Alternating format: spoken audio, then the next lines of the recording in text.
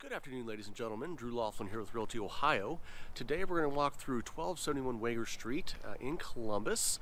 This is actually a renovated property built originally in 1900. So the current owners have gone through and updated pretty much everything. Flooring, countertops, walls, ceilings, lights, everything's been touched in this house.